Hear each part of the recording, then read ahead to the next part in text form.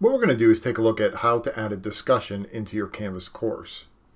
So let's start in modules. So I wanted to add a discussion here that goes in line with the things that we're talking about, the things that we're watching right now in our film appreciation course. So click the plus symbol in the upper right. I want to add a discussion. Call it new topic. So my discussion is going to be around the Homer Simpson and the Kwik-E-Mart. So the kids have been watching a bunch of Simpsons. Now we're going to have a discussion online about our film appreciation. So I'm going to click Add Item. So it's going to add it right into the current module that we're working in.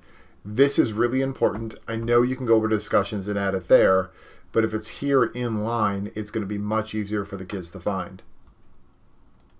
Now we need to click on the title so we can go in there and edit it, add some things to it. So in the upper right, let's click Edit. We can add some information here. Here's the topic of the title. Here are the directions. This is probably the most important part of the whole entire discussion that we're going to post. There's a few loose parameters that you can kind of go with. All I'm going to do is cut and paste from the Canvas course itself because we kind of put these already there. So the overview. So what is the purpose or the objective of this discussion?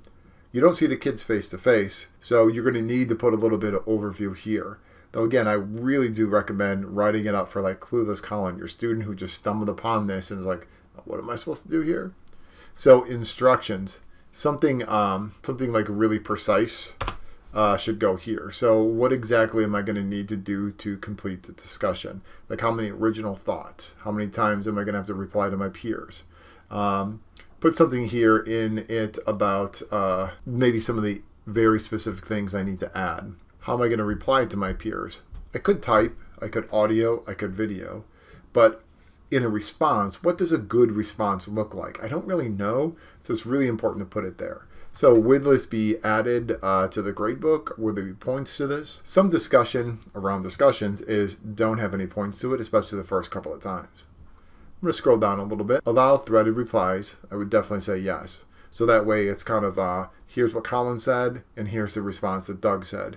Kind of stack it up like that. This is nice also to say I have to put my original thought of Homer Simpson and the Kwik-E-Mart before I can see anybody else's. I also like the allow liking. So I see Doug's response. I'm like, that's pretty cool. I can just click a like. Do you want this open the whole time? Or do you want it available like from, let's see, I don't know, yesterday all the way through next Saturday. So the discussion will be open for that long. Don't forget to do save and publish.